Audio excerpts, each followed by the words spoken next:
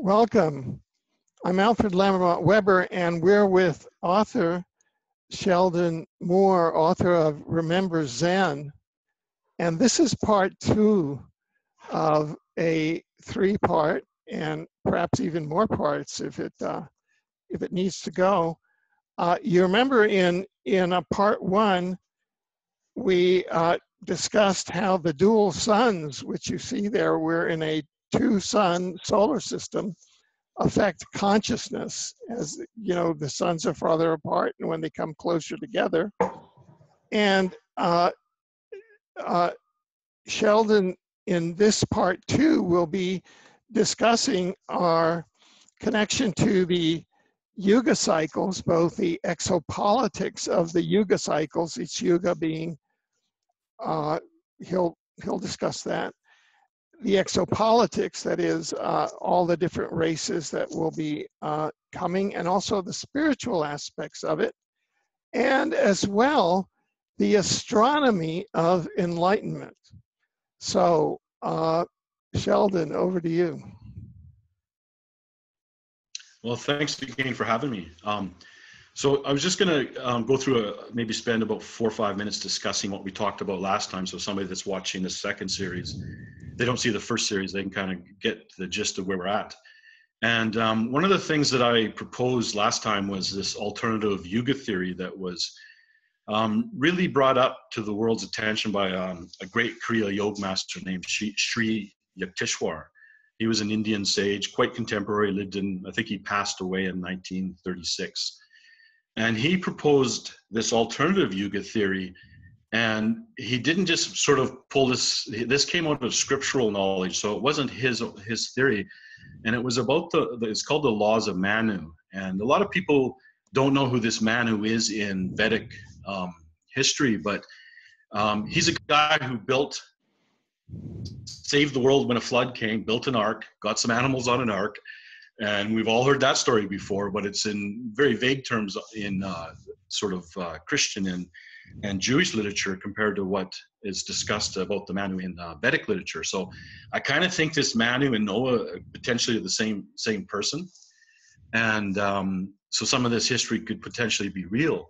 But what comes with this laws of Manu is this theory that we're on a 24,000 year cycle with the dual sun. It's like it's another star out there that our sun interacts with, and that's really what's causing this rising and falling of consciousness within the yuga cycles. And it makes a lot of sense because currently a lot of Vedic astrologers will tell you it's actually tied to a Maha Yuga of 4.32 million years, which is a very long time. And if that was the case, we literally have 427,000 more years of the Dark Ages. And Sri Yukteswar knew this. I kind of know this in my own gut that that's not the case. And there was actually a different yuga cycle theory, and it's tied to a great year or a precession of the equinoxes, 24,000 year cycle. Now, the supercomputers, we've determined that it's a 25,800 year cycle, but we were basing that on what we were extrapolating out based on the precession of the equinox, which truly is caused by the moon spinning around our Earth. That's what they thought it was, where you get that slow 24,000 year wobble.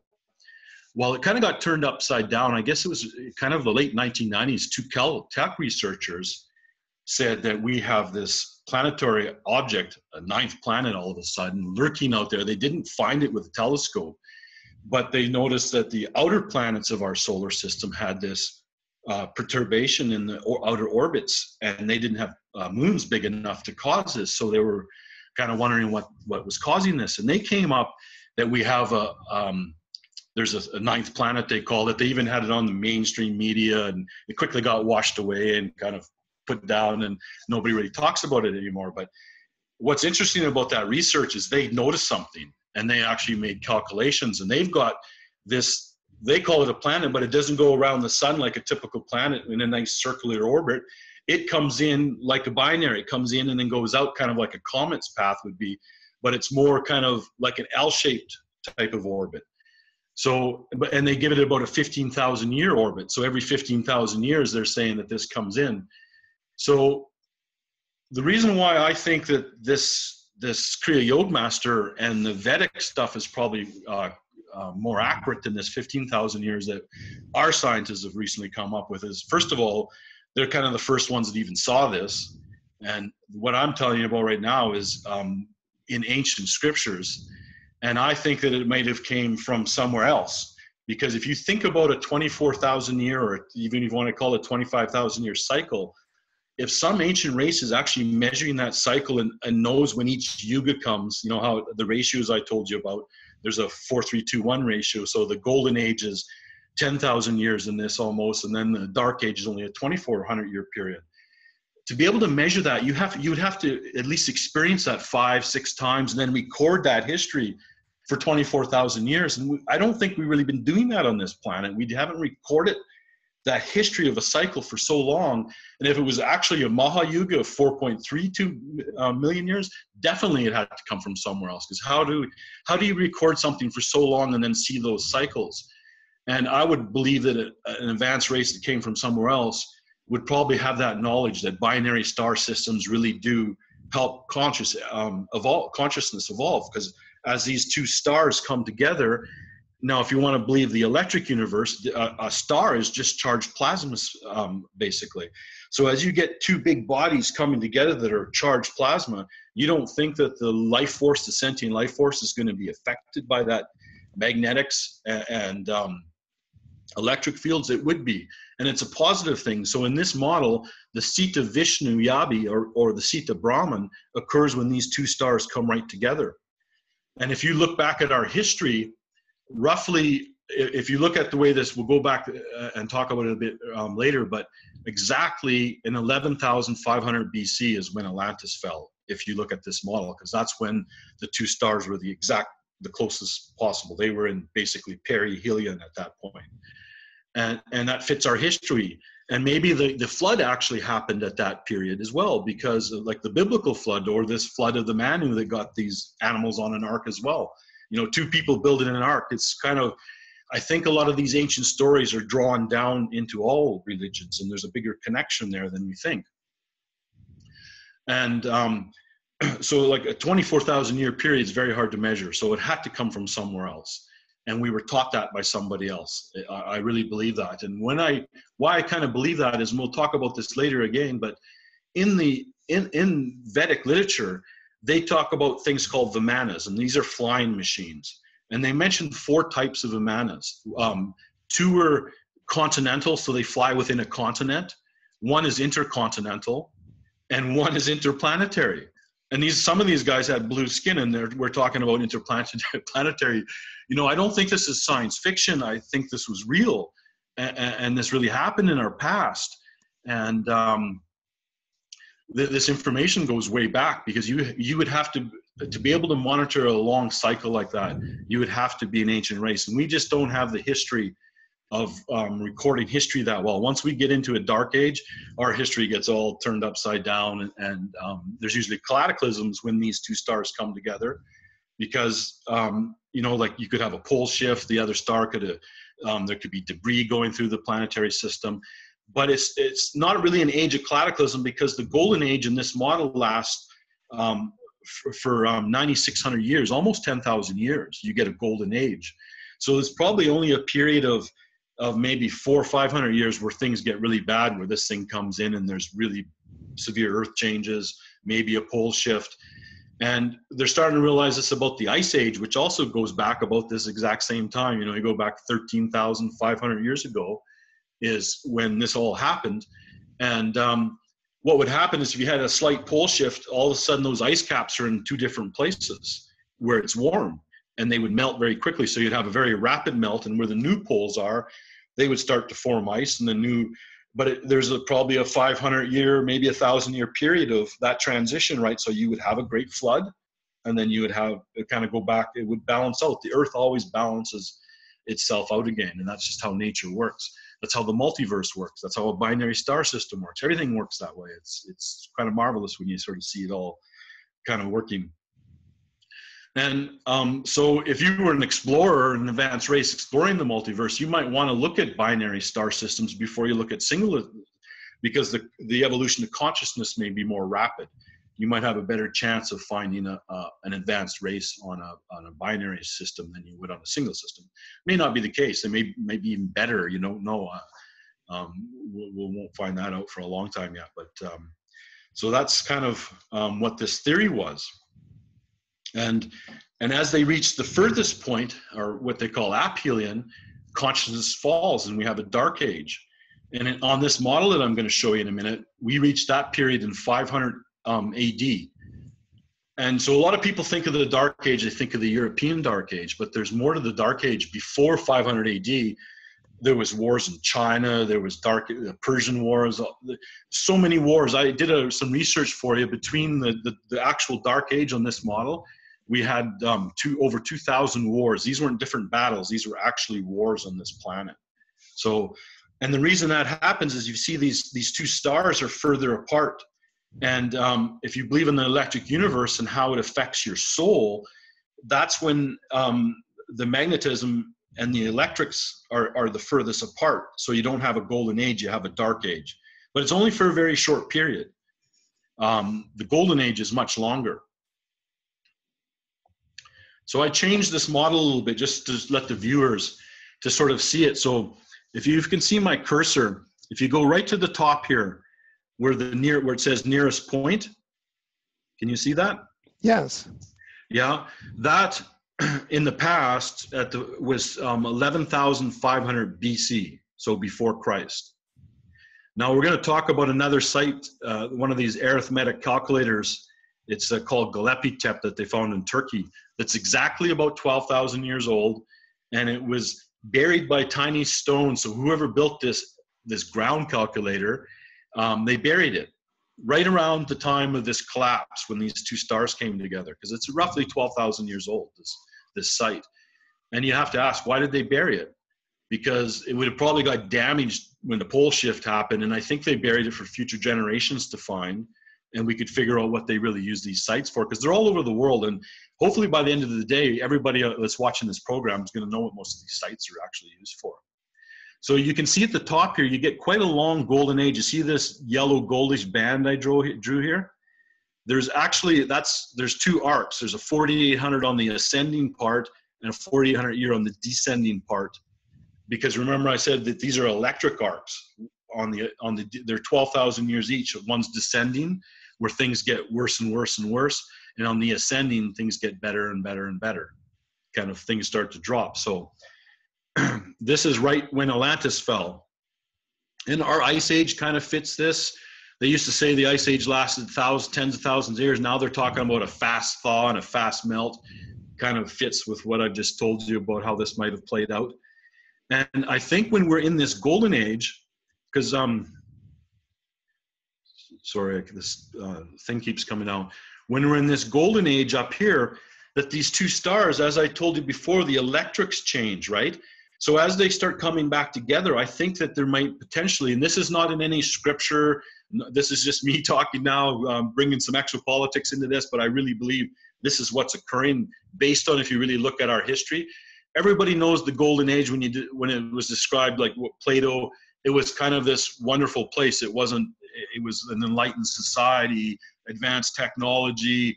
You know, things were pretty good when you read about this in our past, and we don't have a lot of information about what really occurred in this golden age, but we were at our best then. Like when you have an enlightened society, you have better art, you have better music, you have better scientists, you have better writers, you have better people baking bread. Everything's kind of better in a golden age because the electrics are different. When these two stars are together, our soul consciousness is affected by electrics. So it's more positive. So when these stars come together, you get this very long 9,600 year period of a golden age. But as you descend on this arc, then you get into the next yuga, because this is the Satwa yuga, which is golden age, that yellow band. The next yuga on this model is Tetra yuga, and that's still higher mental age. So that's like things, you know, there's enlightened societies, we're still in a good point at that point. And when we went through this last time, right about here is where Rama turned up. And one of your viewers asked about how do these different races fit in this? How do the Anunnaki potentially fit into this 24,000 year model? Because we start looking at times and it seems to go back way, way further than 24,000 years. And I think what's interesting is if you read the Mahabharata, there was actually wars in space. Like they were flying these Vimanas, and Krishna in the Dwapara Yuga actually told people to leave Dwarka, that the city was going to sink. It would get out of town sort of thing. And there was they were being attacked from space basically. And right around that time between Krishna and Rama, because Rama was 5000 BC and Krishna was 3100 BC, the Sumerian tablets that talk about these Anunnaki started to appear. But they really talking about something that happened maybe 200,000 years before that. So you got to go around this thing back 200,000 years to where, you know, and we're starting to find gold mining sites in Africa and stuff that really fits that there was somebody here a long, long time ago and they had advanced technology and they were looking for gold. So there's a lot of people think, well, were we created? Were we spliced? Because if you start going back into those time frames, only 30,000 years ago on planet Earth, 40,000 years ago, there was Neanderthals, there was Homo sapiens, which were our ancestors, and there was Denisovans, 3 different groups on this planet. And they all had the same kind of anatomy almost as you and I have. So they were ensouled beings, and they would have probably had the potential even to be enlightened. And they lived more closer with nature, so they might have been more enlightened ones back then. But some of those ancient groups have been here for a long time, like the Australian Aborigines. They thought they were only 40,000 years, and they're now saying 80,000 years. So we have one group of people on the planet right now that had 80,000 years. They went around this wheel almost 4 times now. And so whoever was coming in kind of left a lot of groups alone. There wasn't as much control as people like to say there was. And what was interesting in the Golden Age, in the time of Rama, where they're flying Vimanas, and there's people with blue skin, it appears that we're in our Golden Age, when these 2 suns are getting closer together, I think there's a dimensional change, and we get into the 5th. And as we're in the Dark Age, when you come out of a Dark Age, you slowly go into the 4th, and then you slowly go into the 5th. You stay in the 5th throughout the whole Golden Age, come out of it, and these cycles of time. This is the rising and the falling of consciousness. And it's kind of an amazing thing about our ability as our physical bodies. You know, there might have been some genetic manipulation in the past, doesn't matter. We're able to go through all of these cycles. We can live through all of these cycles and these different dimensions, because I really believe there's a shift that occurs as these suns come together, and then it changes as you go out. So the interesting thing is, right around the time of Rama, we start having these Stonehenge-like devices. One's in Nevada Playa. There's Armenian Stonehenge. They found a similar one in Canada and Alberta.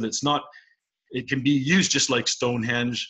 And it's got a 5,000-year calendar. And I wrote the main researcher, this guy was a genius, and asked him, I said, could it be plus or minus 200 years? Because the Mayan calendar is 5125, 5,000. And he goes, yes, it's plus or minus 200 years. He didn't really know. But that's kind of profound that we got this 5,000-year calendar out on the Canadian prairie that our indigenous people used. And they stopped using it about the time the white man came in. He figured that's when they stopped counting this calendar. But it can do more than just be a calendar, and we'll talk about that a little bit later. And then we get down into the time of like biblical figures like Abraham, and we still have giants walking on the earth at that time. So what happened, I think, kind of shortly after Rama, is we were coming out of the Golden Age. We were in the Tetra Yuga, so we were in the Silver Age, I guess you could call it. And we were heading into Dwapara Yuga, starting to go down there. And I think that at some point there, maybe we go back into the 4th, and the beings of whoever the Anunnaki were could come back in at that point. And all of a sudden we have giants on the earth at that point. You know, even in the Old Testament, they talk about giants walking on the earth.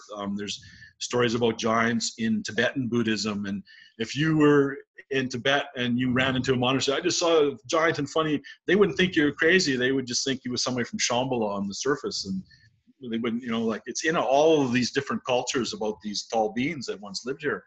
and not all of them were bad. I think especially in the golden age, we're getting these blue skin ones that really, you know, they didn't leave us manuals for Vemanas or free energy machines or anything. The only thing they're sort of left us is spiritual teachings, because we're spiritual beings in a physical body, but that's what it's all about. So any higher world cares more about the preservation of our planet and us becoming spiritual beings, enlightened beings. That's what this was all about. And so all these good races that come in the golden age and in the silver age seem to appear, they seem to be like helping us, because seems to be blue skinned people in the time of Krishna and Rama, and they kind of interlived with people from India. They're in their history, like they had different color skin, and even Krishna's brother Balram was different color than Krishna. So it's like, was there some DNA from one of these races put in there, or I don't know. It's, you know, we'll never really know the answer. It doesn't matter. And you ask, was all of this cosmology tied to these blue race beings? And I think the bigger picture was of this 24,000 year cycle, because we just didn't have enough.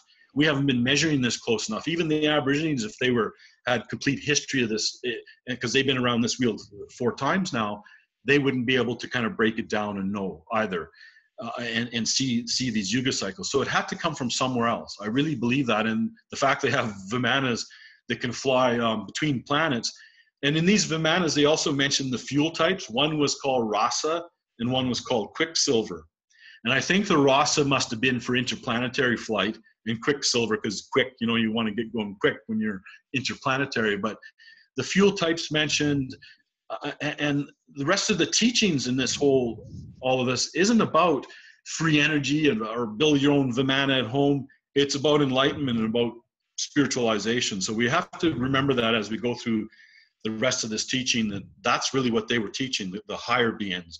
So I'm a little bit reluctant when you hear people channeling and they're saying that we're going to get money and Nestera funds and stuff. Like, it doesn't make sense to me that a higher world would be offering that. Like, one of our biggest problems on this planet is our attachment to material things. And can you imagine we all getting $12 million cash? You know, we're going to have a big frenzy of shopping and spending, and we don't need that. We need spirituality. We don't really need more material things. So I kind of, if it was a higher race doing this, I think they'd be telling us about enlightenment or something like that, or how to be better spiritual beings, not offering us cash and, beautiful twin flames and all that. I've read everything, so I'm just having a little dig at that, but just use your common sense, right? It's these higher worlds that seem to have appeared in our past. Only focus has been enlightenment and higher consciousness and the good things. So if you can see I keep losing my cursor, sorry, but you see this dark part on the bottom here? Yes. So that's the Dark Age. And we entered the Dark Age exactly in 700 BC. And we exited in 1700 AD. So Shirik Tishwar, when he made his measurement in 1894, he already knew that we'd left the Kali Yuga. And I'm gonna break this down into some historical events, and you can really see how our history fits exactly to this model. It's kind of mind-boggling. So as we enter the Dark Age about 700 BC, from this time to this time right here, which is really only 2,400 years. So the Dark Age is quite a small period of these whole Yuga cycles. It's really 1/4 of the rest. It's a 4-3-2-1 ratio. And the total number of wars we've had in that period is 2,014. So if you were counting World War I, which doesn't fall into this band, you wouldn't count all the campaigns. They just counted the wars. 2014 wars. Like, you can sort of see why the divine feminine has to come back to planet Earth. That's just shocking. Like, but that's the Dark Age. So a lot of people, when you really see the genius of the Mayan astronomy and stuff, and they go, well, they started sacrificing. We were all doing crazy things in the Dark Age. Like in Europe, they were just barbaric. Nobody was really, all of us fell down in the Dark Age. And that's part of maybe spiritual evolution, because when that soul goes into a physical body, a couple lifetimes in a dark age like this, the spiritual growth is tremendous compared to what you would do if you were sitting on some 5th dimensional world, all love and light all day. Like, even the dark, there's growth in that that ugliness, and hopefully we've grown from it, because we left in 1700. But then you remember I told you about this stanzas period. It's a 300-year period of overlap, and that's where this little line is right here. That's where the sort of the Kali Yuga and Dwapara Yuga kind of merge. So you still feel the effects, and that's where World War I, World War II, your life, my life, we've all been in the up until 2012, because I really believe in 2012 that's when we left this period. That's when we left. So we're fully into Dwapara Yuga. And why you hear these, these noises that people are hearing all over the world. About a mile in the back of my property, I got a cedar forest. So I walk down there and kind of meditate and walk back every day. It's kind of my exercise. And in 2009, I walked down there, and you remember those people who were putting those sky trumpets on the internet, and some people are saying they were hoaxes. And of course, I don't have a cell phone. I've given up on technology. I've kind of went the other way. I'm kind of half off the grid in a way, I guess you could say. So I couldn't record this thing, but I heard it, and I was standing right there, and it was right above my head, and it was like it was coming from the sky, but the earth was shaking at the same time. And what's really happening is, if you go over here, and as we're leaving, we're coming out of the dark age. We went through this stanzas period, which is a 300-year period, and we left in 2012. So in Hindu cosmology, virtue goes from 25% to 50% when you go from the Kali Yuga to Dwapara Yuga. But then when you go from Dwapara Yuga to Tetra Yuga, it only goes to 75, and then it goes to 100%. So we've doubled our virtue, the energy, whatever, how these two suns interact has doubled. It's the biggest leap. Like we've just went through the biggest kind of leap in consciousness and in the change of the environment in 2012. So that's why we were hearing these weird, strange noises coming out of the earth. That's why we're getting these weird weather patterns. It's why the sun is starting to change. Probably over the last 20 years, Venus is brighter, the sun's brighter. A lot of people trying to say that that's not the case, but it's the case. Things are changing, and that's what happens. And so on this thing, we're over here now. But if you go back to this dark age where it starts in 7000 BC, you start seeing all of these 2000 wars appear. But right on 500 AD is when the two suns were at the furthest point. And guess what? You would think, well, was there a big shift then? What really happened? Because you still got another 2400 years or 1200 years of the dark age going on the ups arc, heading back to where the two suns start heading back towards each other. And what happens is these effects are what's really causing the change, why people are starting to look at this stuff and wondering what's going on, why everybody's feeling this change, is because we really are out of that. Virtue is at 50% now. Like, we can do a lot of things now. This is the time for real spirituality, not fluff and all of these stories. And this is the time for real human spirituality and having a little bit of hope and creating with more positive thoughts. Don't get caught up in all this doom and gloom, because if you really believe this model, the two stars don't come back together again until 12,500 AD. We're 10,000 years away from Nibiru. So you might, so all of these lens flares that you see on the internet every day, I don't think we'll see that for another 10,000 years. But literally, Nibiru is if you believe this model, is 10,000 years away. That's a long time. And we're going to keep rising up and up. Every day gets better as you go into this model. And this is where the dimensional shift occurs. Is we're in the zone right now where I think we probably, and this is what people talk about ascension. There's really two types of ascension. There's individual ascension, which is you becoming enlightened, and that's when you actually shift your Buddha. There's an ascension there. There's a pole shift, internal pole shift. That's an individual ascension. A planetary ascension, I believe, is going to happen at some point in here, where we go up a notch in our dimension. I don't think we go, like a lot of people say, we go right into the fifth. I don't think we get into the fifth and probably until we're right up into the Tetra Yuga when we see that. So, but nobody really knows. Nobody knows the date. That's a hard one, right? But I think everybody can feel the effects now. And the reason why people are worried about Nibiru, and it's in everybody's consciousness, is it's been here before. It's caused problems before. And I think at the conscious level, we're all kind of a little bit worried about it. And it's probably a brown dwarf or a red dwarf. So you're going to see it come in anyway. You're going to have at least a year if it came in before. It's not just going to go bang and be there. Yeah, yeah. Just to make a distinction, because I'm even a bit confused myself. So we have a dual sun solar system, okay? Yeah. And they're at the poles, let's say they're at the poles of this great cycle. And then you're mentioning Nibiru as a brown dwarf. Is the brown dwarf a third body, or is the brown dwarf one of the dual suns? It's the dual sun. Oh, the brown dwarf is the dual sun. Is the dual sun. Yeah. And is that just a sun that didn't fully mature, or you know anything of its history or what?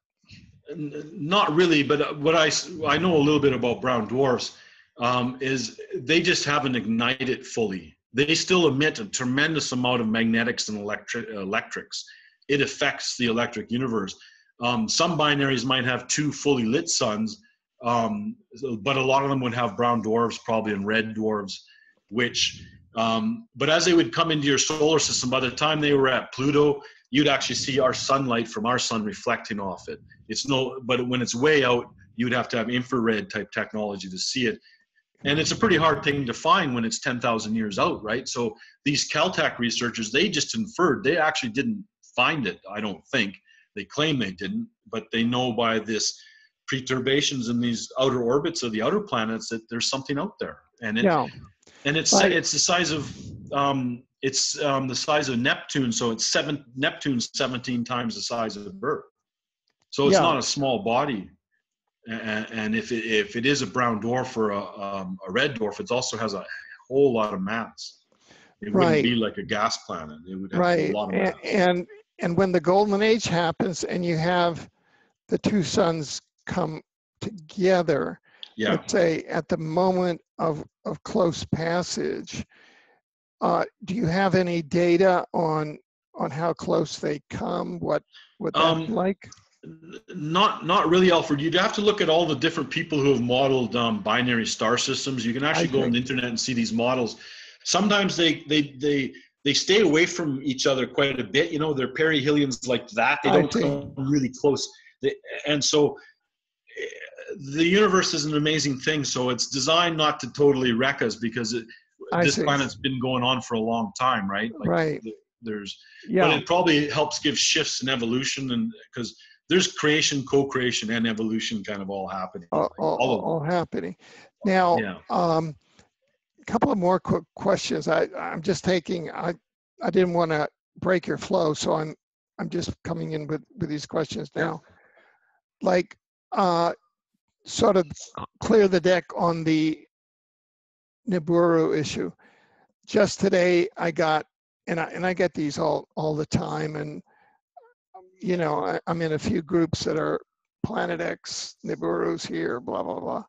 Yeah. And I got an email from, Texas that said, oh, here it is. And here is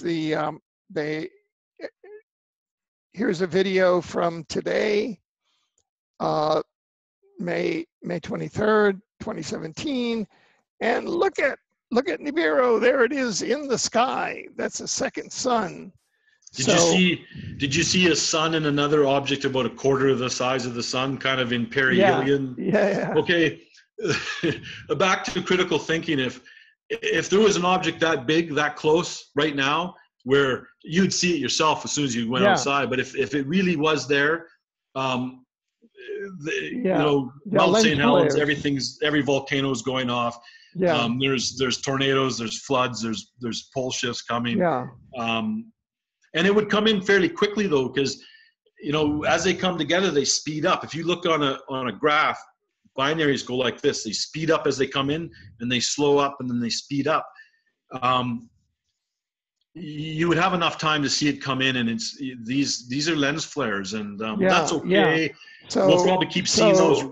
so a person like Marshall Masters, who's kind of built an industry on, written books, has a whole industry on there, and says I'm a government operative because I even, I say, you and I are spewing disinformation now that Nibiru's not Nibiru's got a coming. little ways to go. Yeah. Oh, yeah. Yeah. I mean, what is going to open their eyes, or do they have a vested interest, or are they brainwashed, or what? I think they have a vested interest, and it's all back to that fear. Like, I'm pretty seasoned on what's going on the internet, and we don't have to go through all of it, but I've seen it all, Jupiter igniting, the second sun, we're going to turn into a sun, thousands and thousands of theories, and timelines changing every week, like we change, I think the writing of the ancient ones and the teachings of the wise ones is really coming to pass now, and we kind of need to look a little bit more in that. We get a little bit carried away with channeling too, and everybody will have that potential or has that potential, but a lot of times they're channeling into the lower astral. You got to be a really good channel, and so we're getting all kinds of disinformation, and I'm not giving this to be a disinformation or spoil somebody's Nibiru doom, because there's still hope that, there's that 3,600 year orbit. Maybe we have a comet-like object that only has because it's like a proton, electron, these binaries, they can also have their own comets and their own things happening off to the side. So, like if they really want to have their doom, they can still focus on that. It's just, I see. I really believe that. Yeah. And so there are all these theories. Oh, look at the Swiss franc, that's Nibiru. The Swiss just published Nibiru in their franc bill. That's all part of the culture and sort of what you're saying. And there's also, you got to use your critical mind. This is kind of out of an ancient scripture. It could have been viewed the wrong way. We seem to get all our calendars mixed up. We could be absolutely on the opposite side of this, and we reach the dark age when Nibiru comes in. You know what I mean? Like, it could be the opposite. Like this. The neat thing about this is, though, they have recognized that there is a dual sun, and it goes way, way back. Right. And it's the only thing that I can think of that would really affect consciousness in those sequences where you go through Sattva, Golden Age, Kshetra Yuga. You know what I mean? Like, you don't get that repeating pattern unless you're in a binary system. There's an organic continuity to this, and it's congruent, and it makes sense. And one sun is called Sol, and the other sun is called Nibiru. Yeah. And they're in this kind of an infinity pattern. And there's a finding that most of the solar systems, in our galaxy or in our universe, are dual suns. What was the finding? I've heard 70 to 80% of all planetary systems in our galaxy are binary. So that would assume that other galaxies are the same. And we have hundreds of billions of galaxies, and they're all. That's what's kind of interesting about this, is that when you see the interconnection between all the planets, how our consciousness is affected between two stars. Well, there's other astrological events that that affect human consciousness. Yeah. And the ancients knew this. Yeah. And one of the discoveries I made, for myself in the book, The Omniverse, and readers are, you can go there and check it out for yourselves, is that a universe is a machine for developing souls. That's one of its functions. And Absolutely. So there's a design criterion for universes and for galaxies, and that is that you want to maximize soul development. And as you pointed out, from a design point of view, it's very efficient to design dual sun solar systems, because they're a perpetual motion machine for constantly evolving consciousness. Evolving consciousness, which evolves souls. Yes. And so QED. Now, let me ask you one final question, and then I'll, you can go on, and I apologize to viewers. No. No, I no, like no, this. no. This is great. They always say, Alfred, stop interrupting your guest. But yeah, so I promised. I don't mind. It's cool. Yeah. So here's the thing. So you're talking about just and they've been around the wheel 3 times. Talking about different civilizations. So it occurred to me, what if we stood back and instead of using the wheel metaphor, substituted the spiral metaphor? And so what's the difference between the wheel metaphor and the spiral and the spiral metaphor? And that is that instead of going around in the same plane, somehow this thing is moving through. That's kind of what's happening, because as our solar system's doing its thing, and I showed you on the I think that slide right there. Yeah.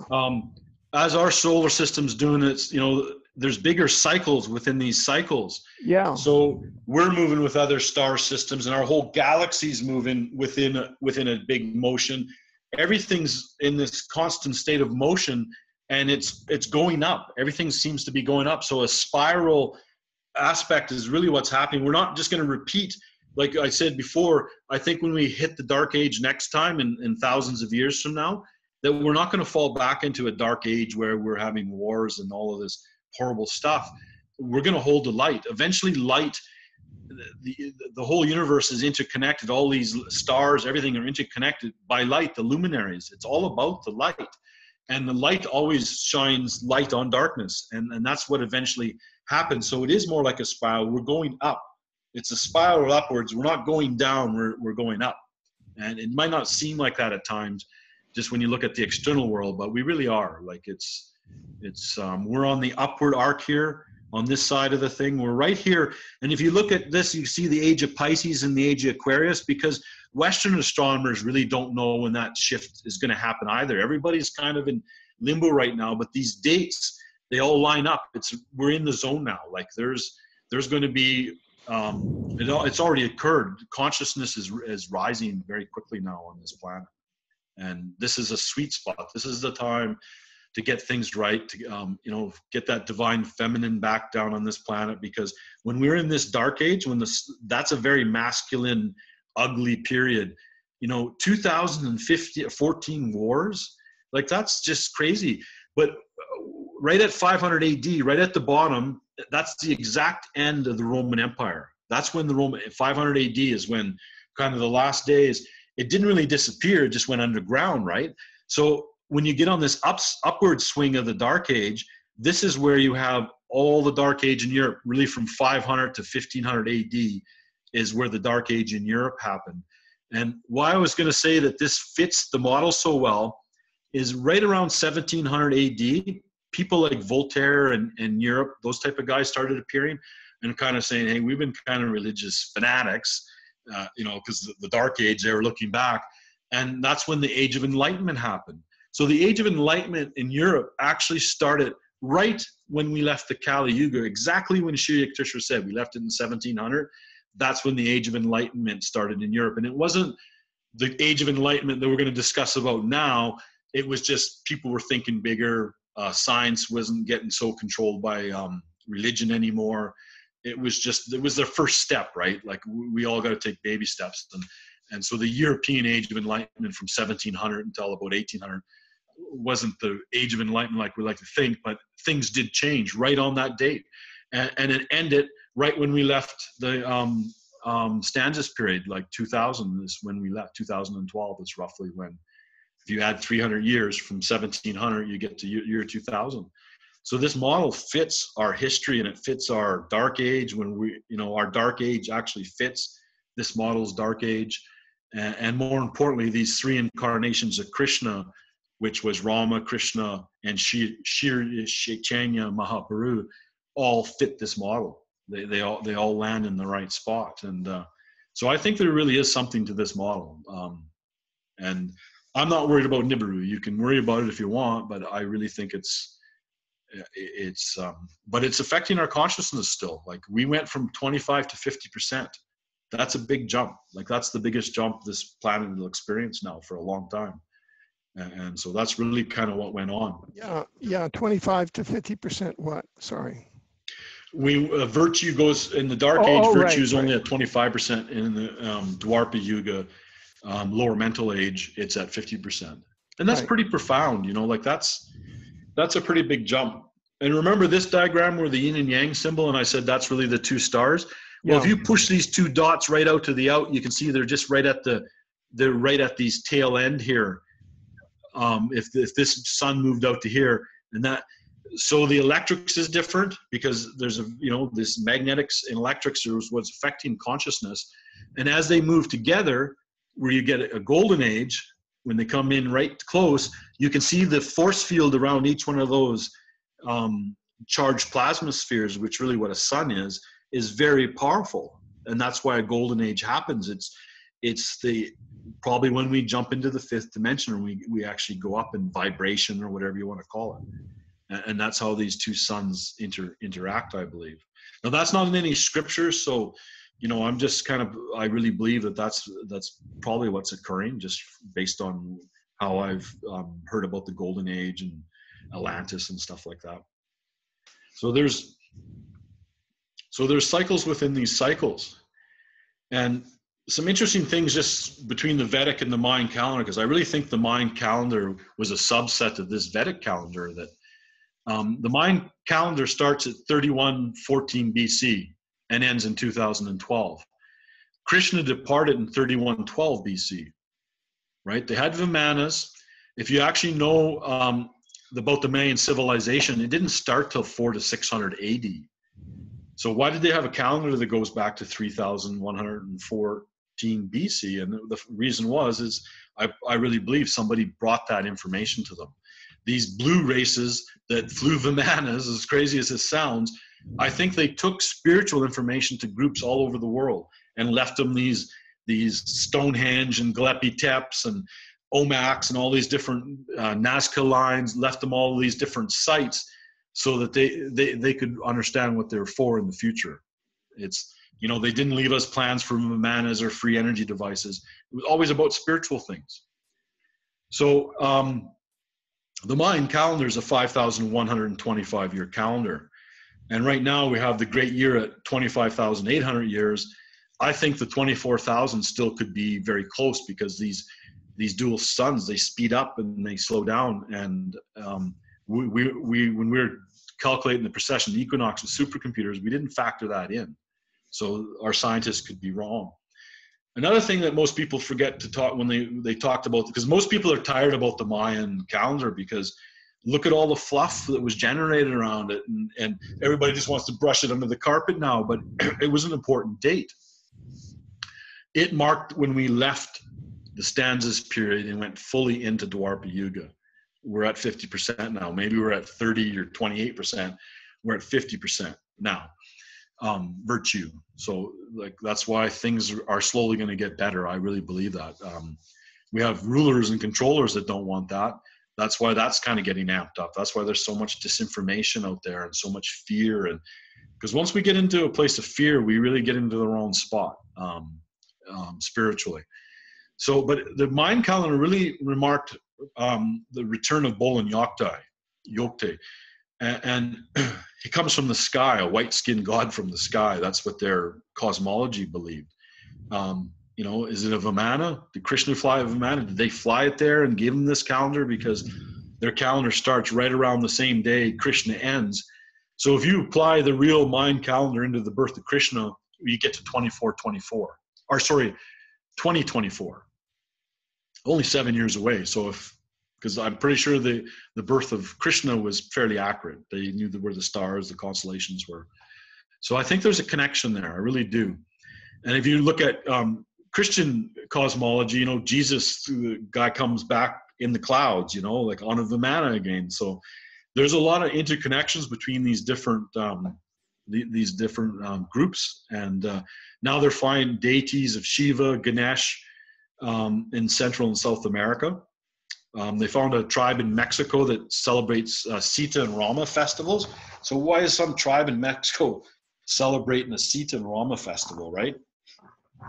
And then that guy that you interviewed a few years ago that was talking about that Buddha figure outside of LA, that really is possible, that these groups went all over and this stuff occurred, and it goes back a lot longer. Even the pyramids could be a lot older than they think. I think Stonehenge is older than they think, because a lot of these were spiritual sites and they were used for thousands of years. So we might go in there and carbon date something and say, oh, it's 3,500 years old. Well, that site was built 2,000 years old before that was carbon dated, excuse me. And that could have happened. I don't know. There's a lot of missing pieces to all of this, right? So this generation, the people now, the people watching this video, we're the progeny for this next cycle. And it's the spiritual evolution, what it's really about. There's going to be great breakthroughs in science and all these other things, music, literature, everything probably, but it's more of a spiritual step forward, not so much a technological step. Like a lot of people say that, science and spirituality will eventually connect, right? We're still kind of here where science doesn't recognize a lot of things that are spiritual, because, a lot of the etheric type things and stuff in multi-dimensions, it kind of gets out of their realm really quickly, where they can't measure it and they can't see it. So it's going to be a while, I think, yet before those two kind of come together. And they also say Krishna had to be here at the end of the Kali Yuga. And I really believe that Sri Chaitanya Mahaprabhu was an incarnation of Krishna. He came in the 1400s, not that long ago. So and sorry, what for those of us, and I include myself, who are not familiar with who some of these people are. Soul, yeah. Some people may be familiar with Christ, the incarnation of Christ, but the Krishna, and there's a Krishna, and you got to be careful when you tell people this, but Krishna was a Das avatar, which means probably come from the great center, came from someplace very high. Some people call him the Juggernaut Guru. He's kind of the guru of the entire world system, even though there's other avatars that come in and stuff. He's kind of the main one. And in Hindu cosmology, he comes back at the end of the age as the Kalki avatar. And that's where the evil's kind of removed, everything clean. It's the exact same thing as Revelations is in the Hindu and the Tibetan sort of prophecies as well. And it is believed, they're pretty sure that Rama was one of his past lives. And then there was Krishna and this guy, Sri Chaitanya Mahaprabhu, which was an Indian sage. Many believe that he was also an incarnation of Krishna. So he's appeared on the planet more than once. And so did Buddha. The Jakarta tales in Buddhism are really stories of all the Buddha's past lives that he remembered and kind of told people about. And there's this little thing called the Jakarta tales, which are really the stories of his past lives. So a lot of these people, after they become enlightened, they remember a lot of their past lives, and that's really what it is. That's what Krishna was. He was just he's a guru and a teacher, and one incarnation. Well, the last Rama too, they had blue skin. So yeah, and one hears about the Maitreya. How does the Maitreya fit into all of this? I think they're the same person. It's funny. This is next slide again. Oh, God. Sorry. That's good. That's good. I think they're the same person. Some people even call him Krishna or Kalki Maitreya. It's the same person because it's all the same guy. It's on a white horse. If you look at Revelations, nobody knows his name. We all know his Jesus' name, but this guy on the white horse, nobody knows his name. And I always thought, well, maybe it's another incarnation of Jesus and they just don't know his new name or something like that. But if you go into John 14, Jesus goes into this comforter, this guy that comes at the end of the age, and that he's the Holy Spirit. And I think that that's Krishna. I think that's the Kalki avatar. And it's in the Gospels. It's the same person. And when John had his vision about how he rides a white horse and he pulls his sword out of his mouth, it's kind of strange. Why would a guy pull a sword out? If you're looking sideways, if you imagine somebody sitting on a horse, well, the sword in Vedic cosmology is called Ratnamaru. This is like a special sword. It's not just like a lightsaber. It sounds like it's even something different than that. and it's worn across the front of him. So if you were seeing him from the side view, which John might have in his vision, it looks like he pulls a sword out of his mouth, but he's really just pulling it out like that. And it's what's so crazy about this cosmology. You can't just look at Christian cosmology. They all tie together. They all have the exact same story. So we'll get into that now that we're in that point, because I wanted to spend a little bit of time covering the eschatology of Buddhism, Hinduism, and Christianity. Oh, great. I'm sorry if I got you off track. No, I like kind of open discussions like this. So the people incarnating now are really the sub-6 root race. We're the sub-6 root race, and it's not a skin color thing. It's all of us. We're all this. And what does that mean? Sub-6 root race. Well, could you define that for us? Well, we're entering a new cycle now, right? I've showed you on the way these dual suns were. We're really entering a new cycle. So this new cycle is the age of enlightenment. We're heading towards a golden age. We're in the stream of the golden age. This is the next cycle. So our children are going to be really the foundation of for the next generation. It's changing the Hope. Was it the Hopi or the Mayans? I think the Hopi called it the fifth sun. The sun's changing as they start coming. As we're on the ascending arc, these two suns are coming closer together. We've entered Dwapara Yuga. We've had a 50% jump from 25 to 50. That's kind of profound. And so things are changing now. It's a new race. It's a new age. Some of this dark stuff is just going to fall away. Like, I really believe things like archons and the dark spirits and all this, they can't exist when we're in the golden age. They literally, they can't be here. Right? It changes.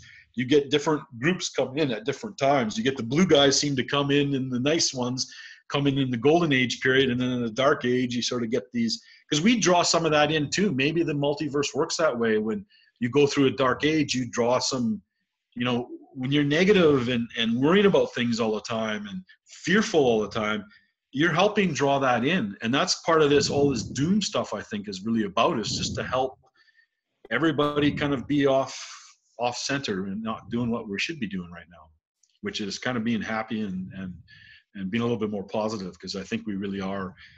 We're the change. We're not just the sub-6 root race.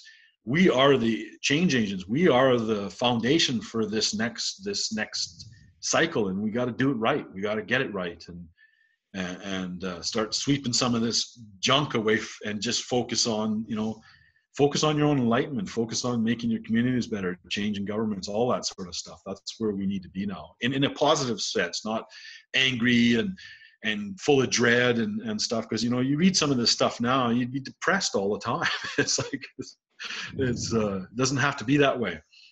So when I told you this 5,125 years minor cycle ended in 2012, the Kalki avatar is the last incarnation of Vishnu that comes at the end of the age. I don't know when this is going to happen. If you count down all the Kalki kings that are listed in Shambhala, because there's, depending on what research you do, there's 25 to 32 of these Kalki kings. The 25th one's supposed to be the last one, and each one has a ruling period of 100 years. So we're kind of getting into that 2,500 year period of these Kalki king countdowns as well. So it could be sometime in this shift, this could happen. And the Kalki avatar and the guy in Revelations on the white horse, I don't care what anybody says, they're the same person. They both carry a sword. They both come at the end of the age. It doesn't sound like they're really happy, and like the guy on the white horse, his eyes are full of wrath, and he makes war against all nations. He sounds like he's kind of pissed off a little bit, and who wouldn't be if you look at what's going on with governments and the way the world's run, right? So it has kind of a bit of a warring kind of component to it. And in Tibetan, the lovely Tibetans, who are very peaceful people, in their sort of mythology, they call them the Rijjin Jiepo, which is the same thing. It's the last Kalki king, rides out of Shambhala on a white horse. to defeat the dark forces, carrying a meteor, like he's got the sword, all that sort of stuff. They're all the same. All of these different cultures have the exact same story, and it's kind of makes me wonder. I know sometimes like the Roman Empire pulled some stories out of to kind of brighten up Jesus's story, and they edited a few things, but I think he still really existed. The Gospels of the Gnostic Gospels and some of this other stuff had already got out before the Roman Empire really came in. Like when I told you about Origen Adamanius, he was like 185 AD, way before Constantine. So that message was already, there was some sage called Yeshua or whatever that had a message, had a great teaching, and really impacted things. The Romans are kind of lazy though. They take some of these old teachings, maybe blend them with some of the other ones, and put the fear in there and do all the stuff. But I think the underlying teaching was still there. Those Greek writers they hired still had that. They had writings to work from. They just kind of edited things. So there's the gist of the stuff is still there if you can read it that way. And the world could not take another this 427,000 years of Kali Yuga, because it just can't. If that was really the case, I would be on here telling, I wouldn't be doing this. Like, what's the point, right? It's but here's something out of the Srimad Bhagavatam. At the conjunction of the two yugas, the Lord of creation will take his birth as the Kalki incarnation and become the son of Vishnu Yasa. That's a Brahmin priest of Shambhala. Vishnu, that's his father's name, I guess. At this time, the rulers of the earth will have degenerated into plunderers.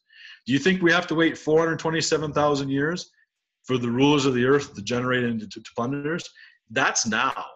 You know what I mean? Like, and we're at the conjunction of the yugas right now, and we've got plunderers.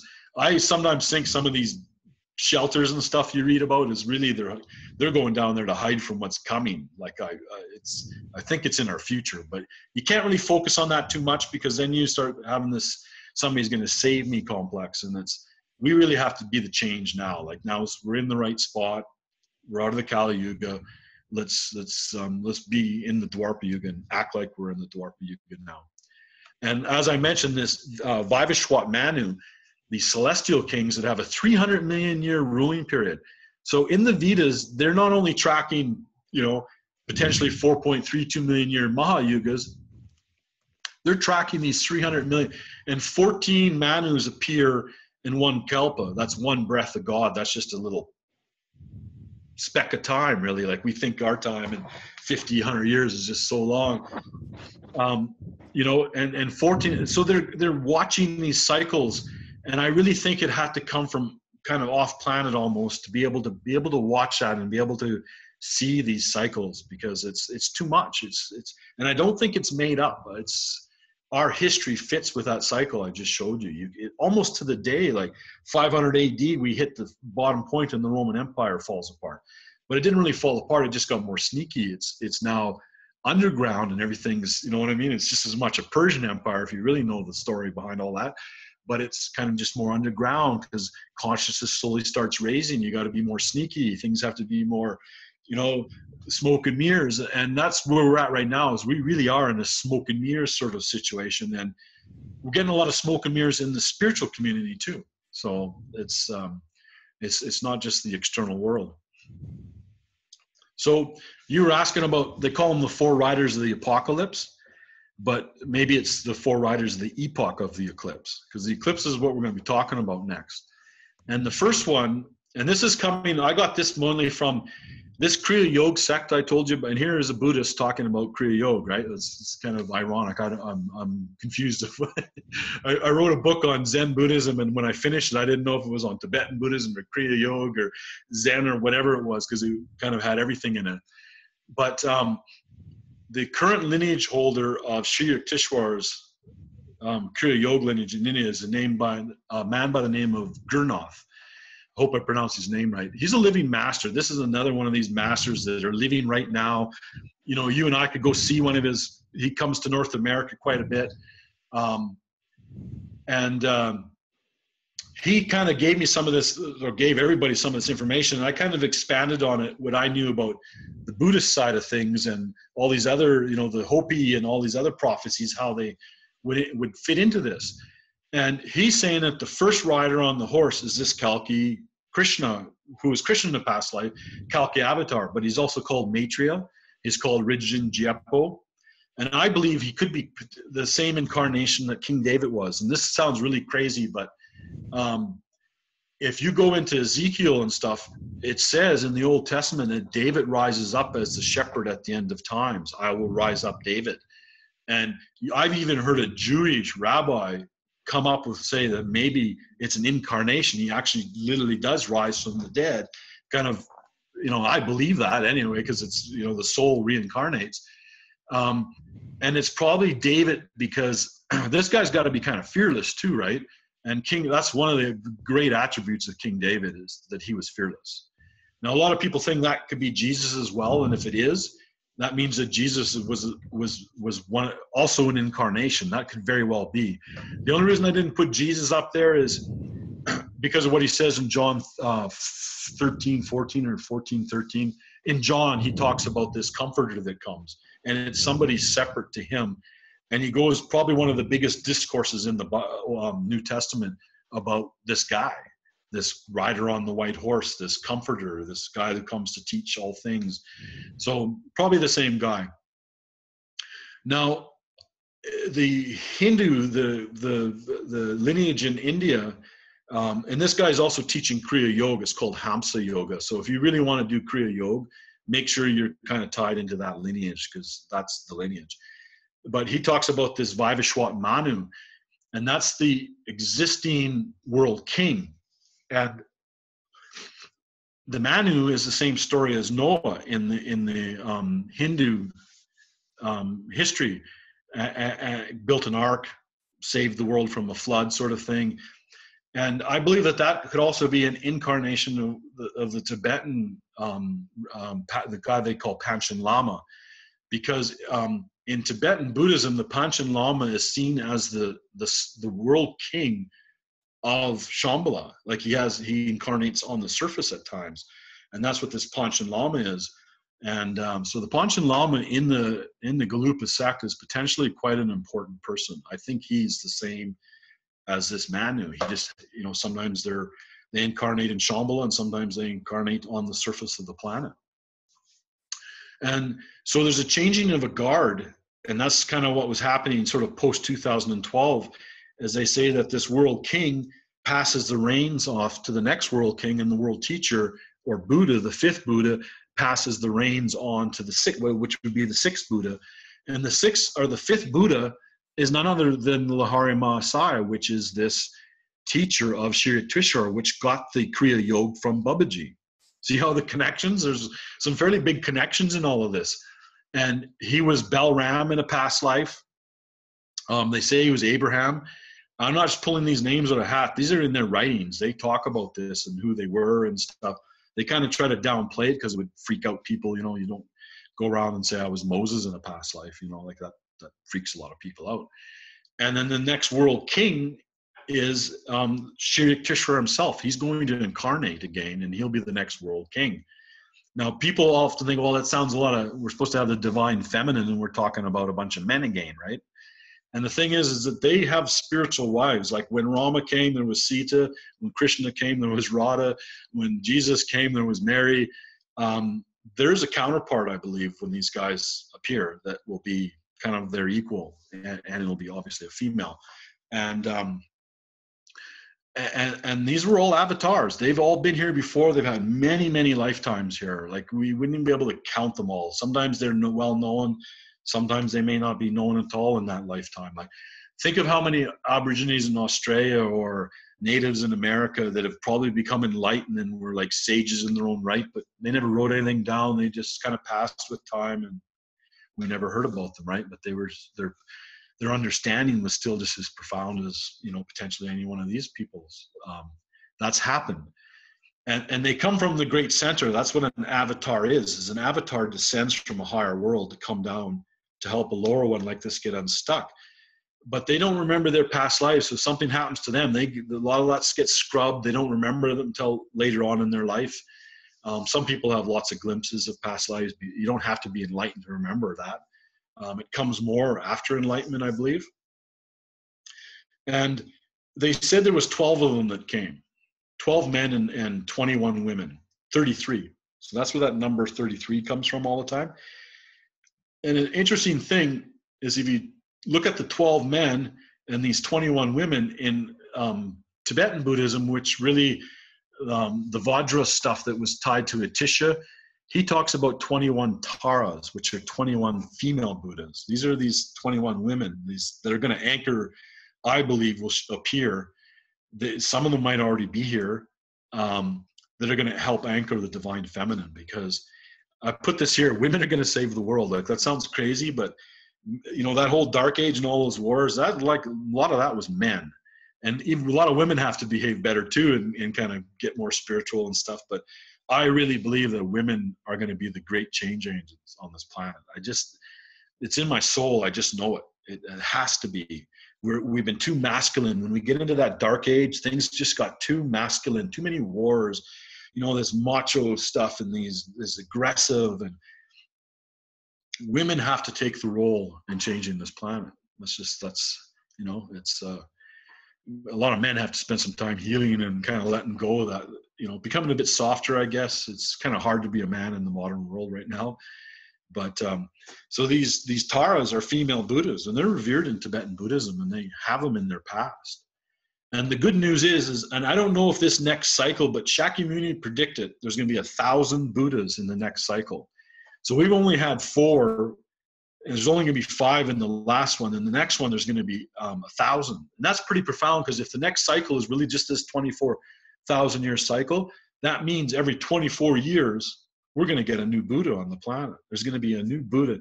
Like, people don't really realize that's pretty profound, to have basically every 24 years, another Buddha. You see what I mean? Like, I think our future's okay. I really do. And so this is why I talked about some of these past avatars, and just to give people an idea of who these people might have been and what their purpose was. And there is a connection to actual politics. But now we're going to talk about the Avdhut. Now, it sounds a little lesser, but an Adhut is the same as an avatar. So if you can see an avatar descending into a planet like this, well, you know, all those Denisovans and all of our history of all the people on this planet, there's been some souls down here on planet Earth for a very, very long time. And they're great souls, they're great beings, and they're Avhuts, and they're going to rise up. See, when the Avdhut and the Avatar are at the same level, there's no difference. They're the same now. And that's what this is all about. That's what evolution of consciousness is about. That's why some binary star systems might have been created, is there's a leveling. When an avatar or an Avdhut reaches the level of an avatar, there's no difference. And I think we have examples of Adhuts right now, and I'll give you one. His name was Khyentse Rinpoche. He's passed now. They found his reincarnation, but I've never read any of his teachings, other than he tried to link the one of the Tibetan mantras, Om Padme, to complete teaching. That's all I've ever read of this guy's teachings. I've never seen him. I've never met one of his students. All I've seen is through about 30-second video clip on YouTube of this guy. And they wheel him out on this big platform. And you don't have to read his teachings. You can just see it. That man is an Avdhut, I believe, or he could be an avatar, because he's so much divinity in this man that if any student that got to sit at his feet was like sitting with Shakyamuni Buddha. There's no difference. They're the same. The Buddha comes down from a perfect state of Buddhi to come into a planetary system. The Adhut rises up. And in some ways, the Adhut might even be greater, because they've come from muck and chaos and all the rubbish that's come onto this earth, and they've risen to the same level. And you can just see it. Just do it for your own fun, Alfred.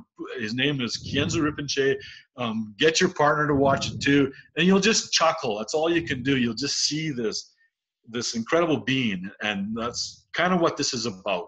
This is about waking up the Adhuts. It's time for the Adhuts, all our Earth brothers and sisters, to wake up to their own nature, because that's what we're here for, right? That's what it's about. So now I want to talk about, I don't know where I'm at in my slide presentation. Okay. So this is where it gets a little bit difficult, because now we're going to start talking about the soul, the spirit, the Buddha nature. It doesn't matter if you call it God spark. I like your term. Another great term you came with a holographic God fragment. Like, that's brilliant. Like, can I use that if I ever write a book, Oh, another book? totally. I mean, you know, it's But totally, it's you know, cosmic physics. it's cosmic. Okay, great. Holographic God fragment. That's a good one.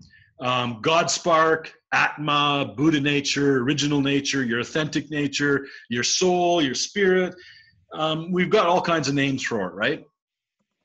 But you can't see it, you know, and it's kind of a thing that we all know we have it. We all know, you hear about stories where people die in a hospital bed and they float above and they can look down at themselves, and near-death experiences. This is something that's kind of personal, but I'll share it with the viewers.